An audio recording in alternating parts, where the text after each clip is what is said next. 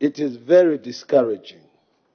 It is extremely discouraging because I think that is an indictment to both the government as well as the committee.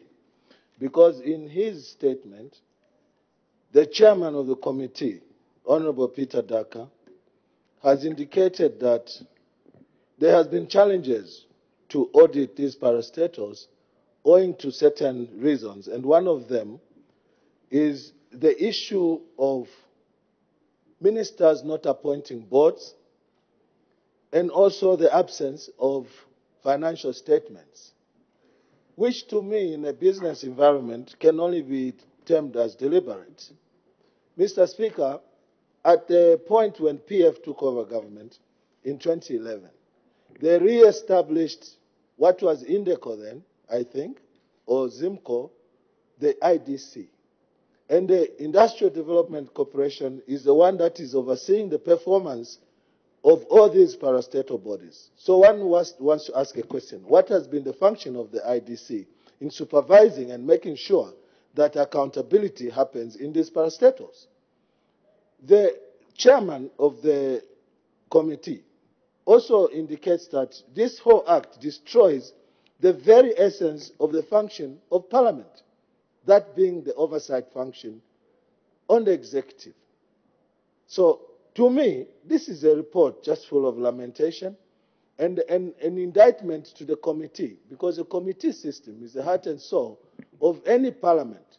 So, after this report, then what? What is the remedy for such lamentations, where we are told the ministers must now be given a time frame within which to constitute these boards? Time frame given by who?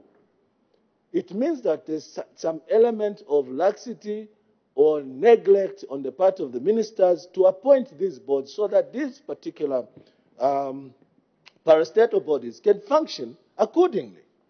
So as the government comes back in, they must answer to these issues that the committee brings out. Why are ministers failing to appoint boards? Is it deliberate? Is it indolence? Is it laziness?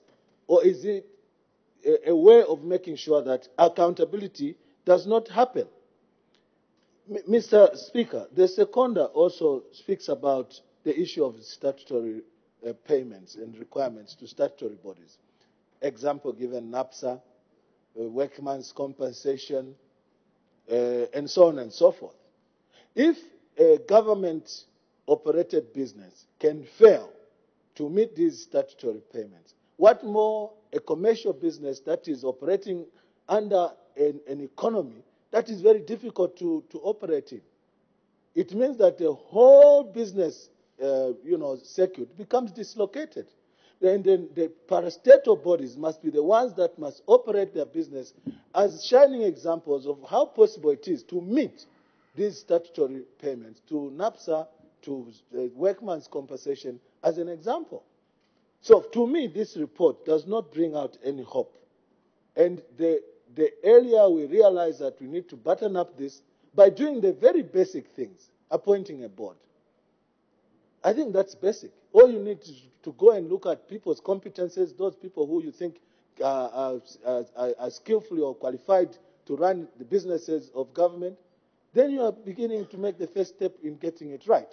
In as far as I'm concerned, this report may just go back in the shelf and start gathering dust, and we want to hear what the government's position in terms of action taken in the next parliament, for those who will be lucky to come back here to see whether we have a serious government who have responded to these issues or not. With those few remarks, Mr. Speaker, I would like to thank you for the opportunity. Honourable Member for